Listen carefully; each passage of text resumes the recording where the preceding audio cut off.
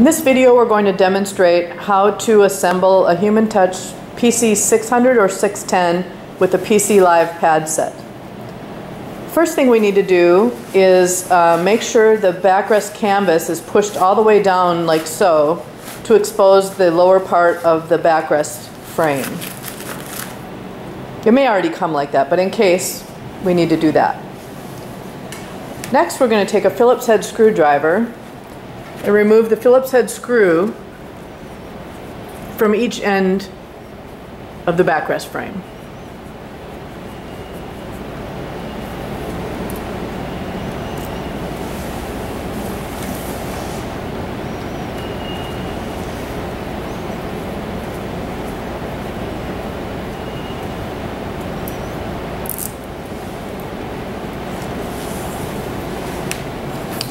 Next, we're going to align the backrest frame with the curve facing backward like that. And then insert the ends of the frame into the corresponding frame on the chair. You can make sure the backrest frame is inserted properly by manually adjusting the backrest forward like so. Next, we need to pull the backrest canvas all the way up and as tightly as you can possibly pull it.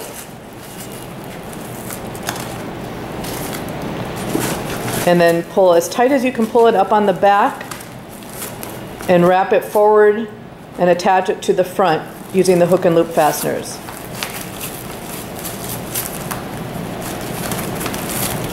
That flap should wrap all the way over onto the corresponding hook and loop fasteners.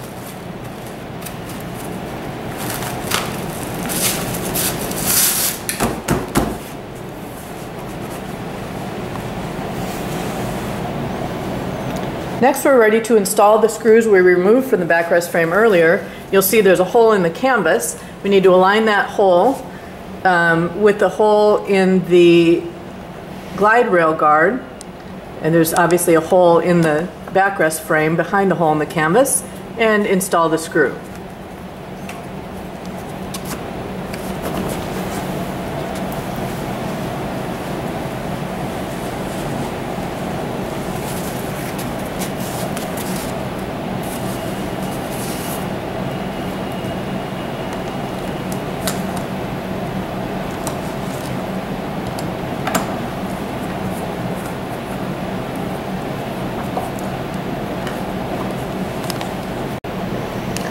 Next, we need to install the right hand arm core.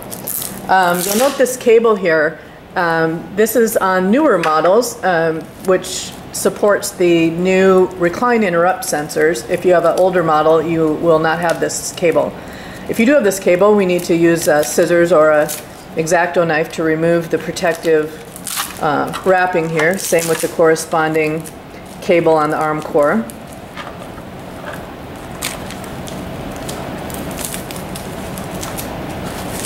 Again, if you don't have this cable, just ignore this step. And if you do, these sensors need to be facing forward. Connect the cables. Make sure it locks. Make sure the cable locks. And then place the arm core into position and tuck the cable in as you go. We need to have the cable tucked all the way in so it's not pinched in any way when you put the arm core flush with the arm. Like so.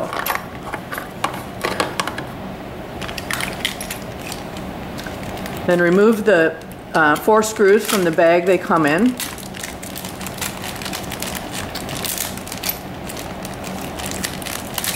And regardless of what type of arm core you have, you will be securing it with 4 screws and washers and the supplied Allen wrench.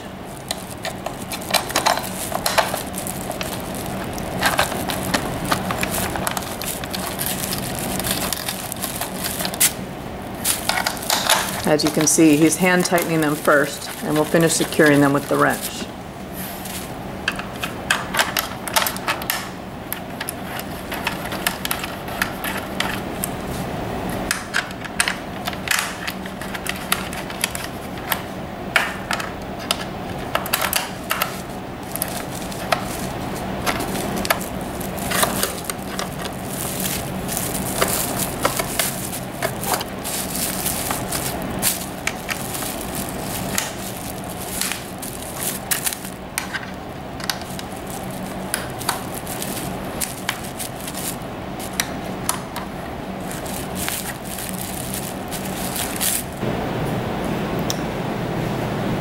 And finally, we can install the head pad that comes with the chair with the padded side facing the back.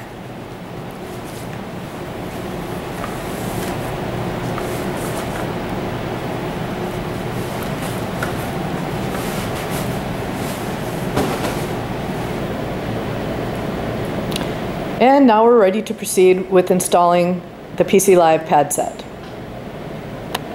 Inside the PC-LiVE pad set box, in addition to the pads, you'll find this box of other parts. In addition to the instructions, we have several other important parts that we're going to install before we get to the pads. You have a power hub, the Jade heat control panel,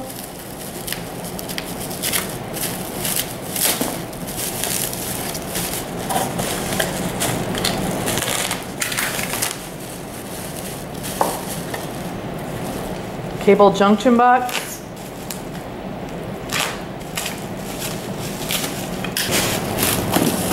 and a transformer.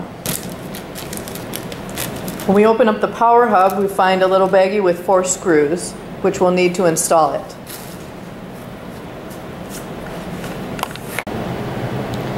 To install the power hub, we'll need to tip the chair forward as we'll be installing it on the front stretcher bar.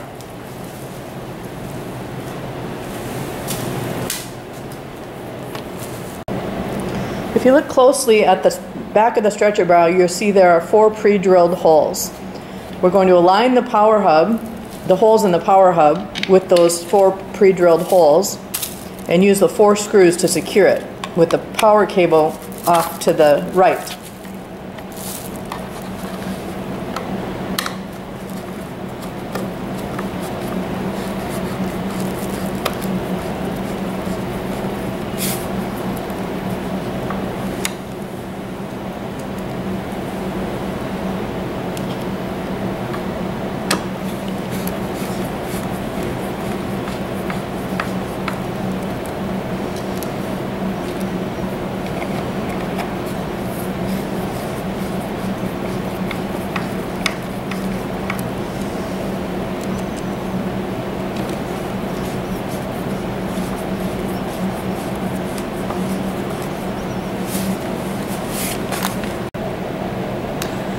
Next, we're going to locate the chair's power cable, which is located in that pouch. We're going to undo the little tie there and take out just 1 loop of cable, just enough to reach the power hub.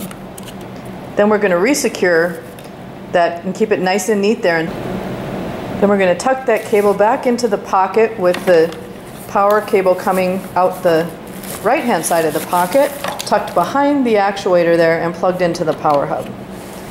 So there's as little cable showing as possible. Next, we're going to take that transformer or power supply, which feeds the Jade heat, undo the tie there. We're going to plug that into the power hub and then feed the cable up through that hole in the canvas.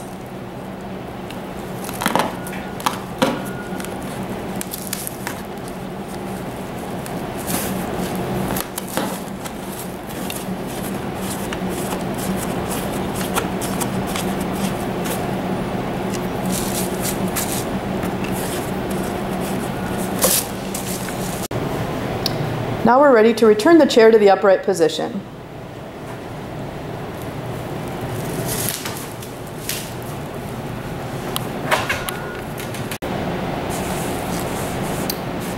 Okay, now we're ready to install the Jade Heat Kit control panel along with the recline lever guard.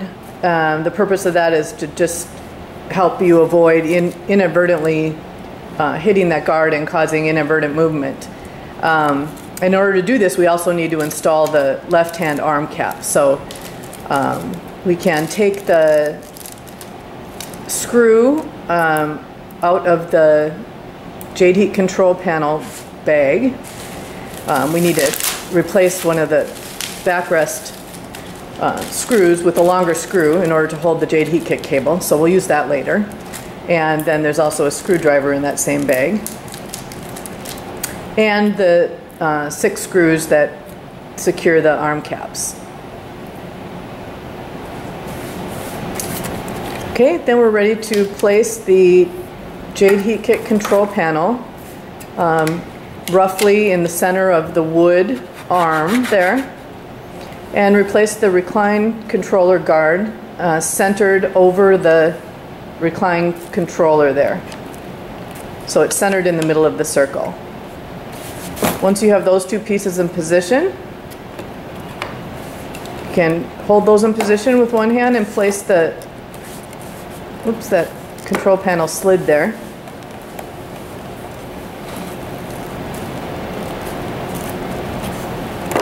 Place that arm cap into position, push it down firmly so that it's flush with the arm core. And then you can install 3 screws from the bottom with the provided screwdriver to secure it.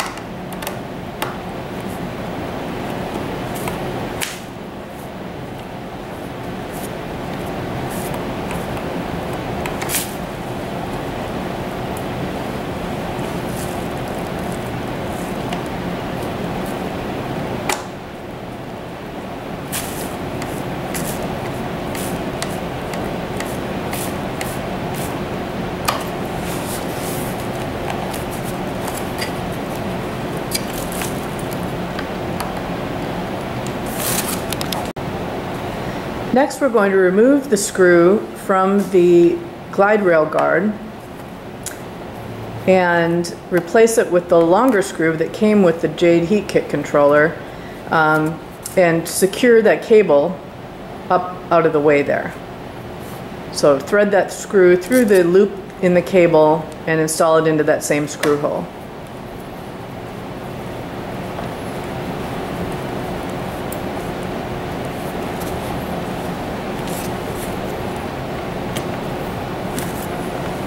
Next, we'll go ahead and install the right-hand arm cap.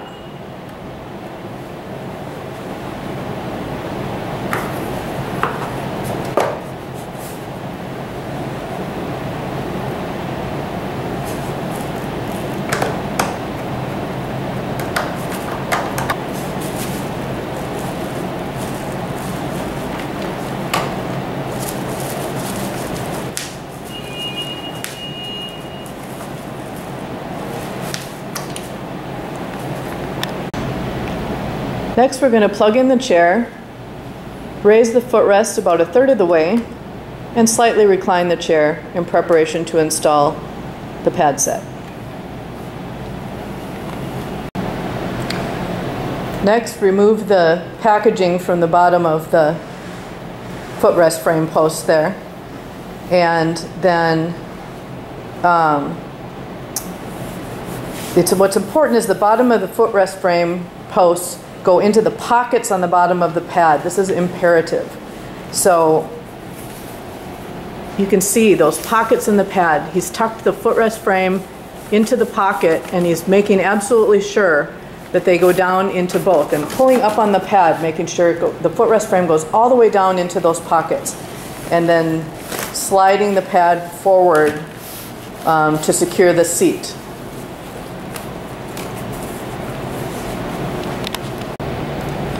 Next, we're going to tip the body pad forward, remove the packaging from the end of the cable that comes from the back of the pad.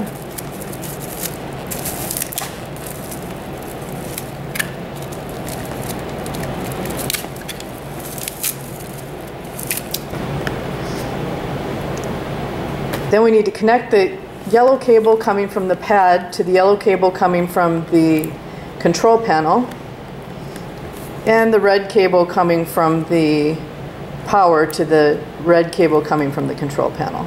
So yellow to yellow and red to red.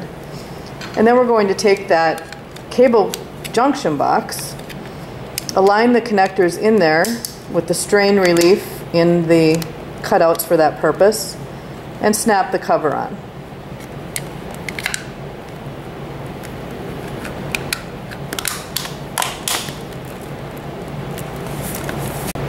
Once that junction box is secure, then we're simply going to lay it at the base of the backrest there against the canvas.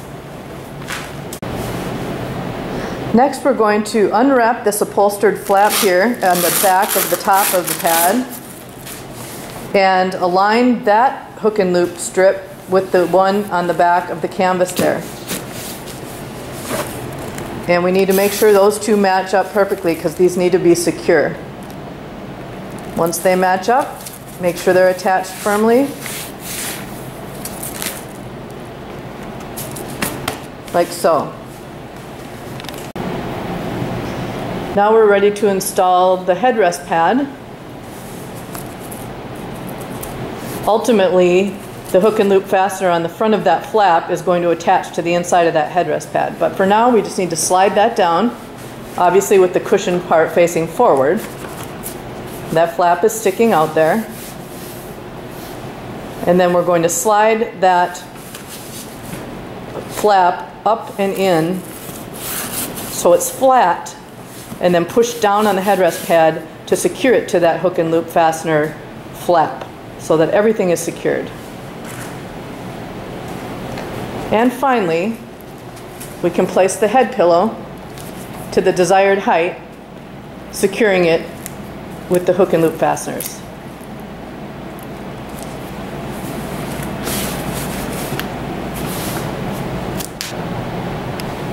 Let's perform a quick test before we're done.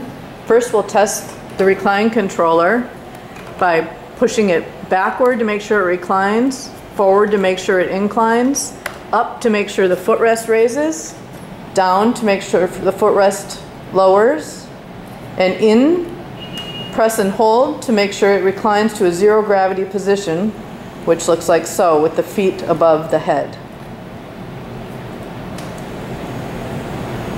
Okay, and then we'll check the Jade Heat control panel to make sure you can set it to all three heat settings.